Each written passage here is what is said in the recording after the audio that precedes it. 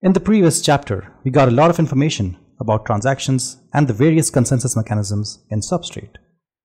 And in this chapter, we will build up on our knowledge of Substrate by delving into the concepts of state transitions and storage, and then learning about concepts around accounts, addresses, and keys, and then learning about all the off-chain operations, and then finishing it off with some more information on cross-consensus communication. So let's get started. In this section, we will learn how the transactions taking place on Substrate are stored in the database and what types of storages are used. Key value databases. Substrate implements its storage database with RocksDB, a persistent key value store for fast storage environments. It also supports an experimental parity DB. The DB is used for all the components of Substrate that require persistent storage, such as Substrate clients, Substrate-like clients, and off-chain workers. Trie abstraction. One advantage of using the simple key value storage is that you are able to easily abstract storage structures on top of it. Substrate uses a base 16 modified Merkle patriarchy to provide a trie structure whose contents can be modified and whose root hash is recalculated efficiently. Tries allow efficient storing and sharing of the historical block state. The trie root is a representation of the data within the trie. That is, two tries with different data will always have different roots. Thus, two blockchain nodes can easily verify that they have the same state by simply comparing the trie roots. And this concept is known as trie abstraction. Querying storage. So blockchains that are built with Substrate expose a remote procedure call server that can be used to query runtime storage. When you use the Substrate RPC to access a storage item, you only need to provide the key associated with that item. Substrate's runtime storage APIs expose a number of storage item types.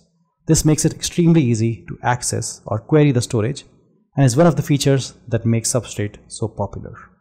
Now let's learn about accounts, addresses, and keys. An account represents an identity, usually of a person or an organization that is capable of making transactions or holding funds.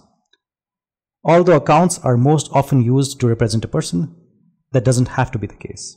An account can be used to perform operations on behalf of a user or another entity, or to perform operations autonomously. In addition, any single person or entity could have multiple accounts for different purposes. And in this section, we will learn a bit more about this. In general, every account has an owner who possesses a public and a private key pair. The private key is a cryptographically secure sequence of randomly generated numbers. The private key generates a random sequence of words called a secret seed phrase or mnemonic. The secret seed phrase is important because it can be used to recover to an account if the private key is lost. You may have experienced a seed phrase when you signed up for a wallet such as MetaMask.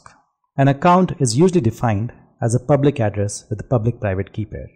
But in runtime, there's a small difference, and it's important for us to know how it works to avoid confusion in the future. In a runtime built with Frame, an account is defined as a storage map with a 32-byte address identifier and corresponding account information, such as the number of transactions the account has made, the number of modules that depend on the account, and the account balance. With Substrate, different chains can implement different rules for how accounts and the keys that control them are used, and these are called as specialized accounts.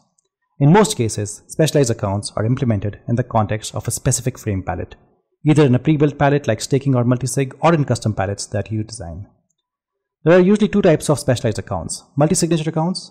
Typically, an account has one and only owner, and that owner holds the private key for signing transactions. The multi-sig palette enables you to configure a specialized account for executing transactions that multiple account holders must approve. And proxy and keyless accounts. The proxy palette provides another way you can configure specialized accounts for a Substrate-based chain using Frame. With proxy accounts, primary account owners can designate one or more other accounts to act on behalf of themselves. Proxy accounts can be used to add a layer of security by isolating primary account funds from accounts assigned to specific roles that can complete tasks on behalf of the primary account. Offchain operations. There may be instances where you want to query off-chain data and utilize it, and the conventional way of doing this is by using oracles. But there is a limitation to the security, scalability, and infrastructure efficiency that oracles can provide. Substrate provides us with a few features to make it easy for us to support off-chain operations. Off-chain workers enable you to move tasks that might require more time to execute than allowed out of the block processing pipeline.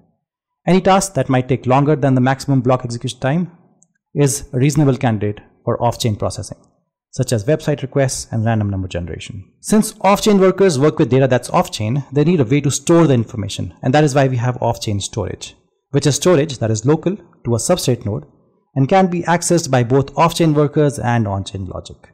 Off-chain workers have both read and write access to off-chain storage, and on-chain logic has write access through off-chain indexing but doesn't have read access. On-chain state is expensive because it must be agreed upon and populated to multiple nodes in the network. Therefore, we have off-chain index, an optional service that allows the runtime to write directly to the off-chain storage independently from off-chain workers. The off-chain index provides temporary storage for on-chain logic and complements the on-chain state. Cross-consensus communication relies on a message format, XCM, that is designed to provide a generalized and extensible set of instructions for completing transactions across boundaries, created by different consensus systems, transaction formats, and transport protocols. The XCM format expresses the contents of the message. Each message consists of a set of instructions being requested by a sender that can be accepted or rejected by a message recipient. In this section, we will learn about 4 concepts: the type of message protocols available, the properties of the messages in the XCM format, and 2 things that XCM depends heavily on: location and assets. So let's get started with message protocols. In the Polkadot ecosystem, there are 3 main communication channels. The message protocols used to transport messages between chains, which is upward message passing, enables a parachain to pass messages up to its relay chain, and downward message passing enables the relay chain to pass messages down to a parachain. Cross-consensus message passing enables parachains to exchange messages with other parachains that are connected to the same relay chain. There are 4 important properties of the messages that use the XCM format. Messages are asynchronous, they are absolute, asymmetric, and agnostic. XCM needs a way to express locations in a general and unambiguous way. For example, XCM must be able to identify the location for the following types of activities: where an instruction should be executed, where an asset should be withdrawn from, and where an account to be received assets can be found.